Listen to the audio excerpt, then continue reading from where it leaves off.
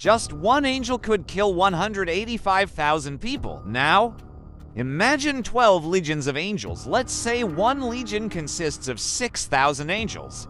According to the non-canonical book of Enoch, the Watcher angels were sent to Earth to watch over humanity.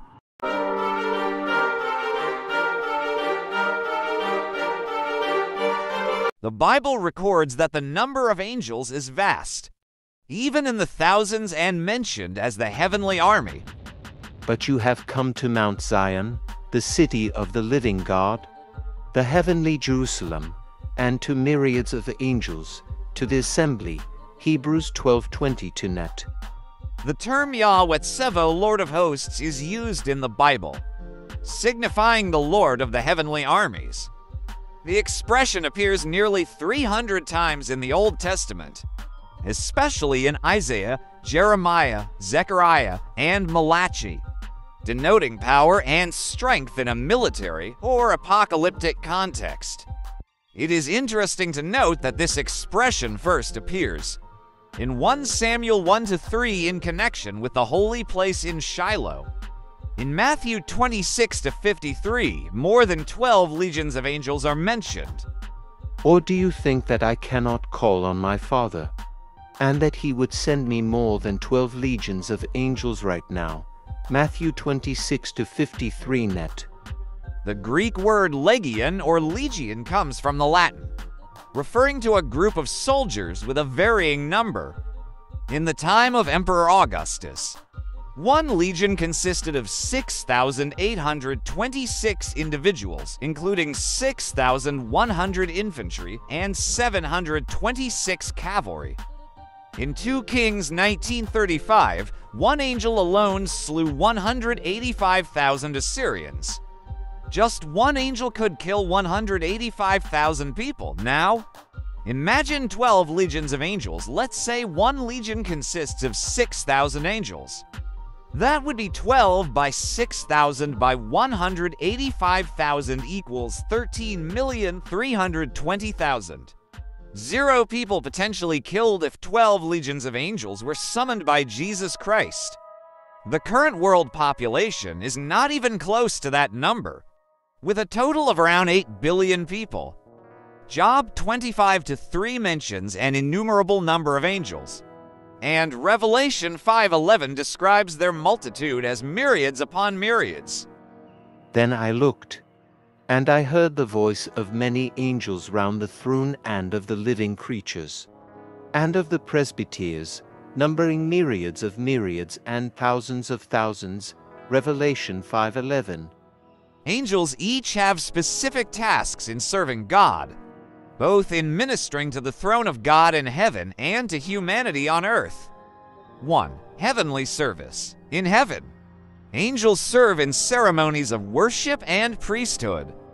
2. Earthly service. Generally, angels are associated with earthly elements such as wind, fire, and storms. The nation of Israel has a special connection with angels as guardians and protectors. Angels specifically serve the church in meeting its needs. Angels guide the people, rejoice at repentance, strengthen believers, defend, protect, and accompany God's people.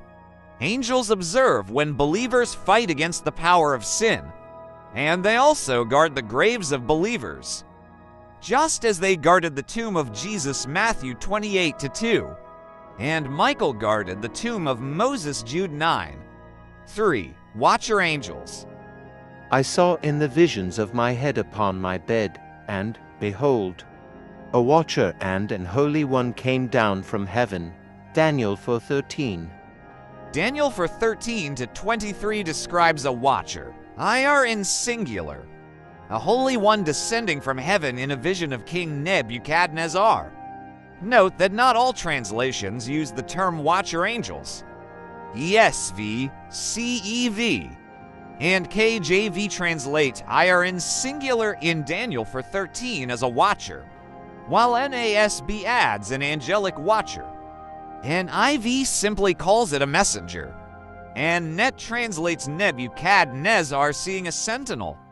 These watcher angels are spiritual beings, heavenly creatures. or holy ones descending from heaven with the authority to speak and convey messages from God. The Hebrew word translated as watcher, ir, in Daniel 4 comes from the root verb, meaning to rise or to be awake, and thus can mean those who are awake and consequently can signify watchers, guardians, or sentinels. The Bible Encyclopedia describes watcher angels as servants of God, with certain shared authority to convey messages and decrees from God. They appear to form a heavenly council that listens to God's word, and then acts as divine messengers to deliver these orders and revelations to humans in the world, since God's purpose is to display his wisdom to rulers and authorities in heavenly realms through the church. The concept of vigilant or attentive watcher angels aligns biblically. The Bible also affirms the presence of angels guarding and protecting humans. The angel of the Lord encamps around those who fear him and delivers them. Grigori, the watchers. Grigori Greek, egregoroi, plural. Singular form, egregoros is a term given in the non-canonical pseudepigraphal Book of Enoch to the fallen watcher angels. The term Grigori Greek, egregoroi, is not found in the Hebrew Scriptures or the Greek New Testament. The English term Grigori is a transliteration of the Greek word for the watcher observer. Used in the Book of Enoch, the Septuagint uses the word iotero, ir, the sentinel.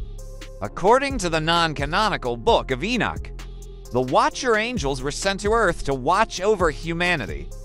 They developed an unnatural lust for the beautiful women on earth, leading to a large group of rebellious watcher angels, the Grigori, seducing Earth's women and impregnating them with hybrid giant offspring that viciously attacked the Earth, threatening humanity.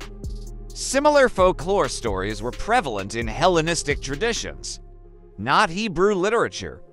Non-canonical literature elaborates on the watcher angels.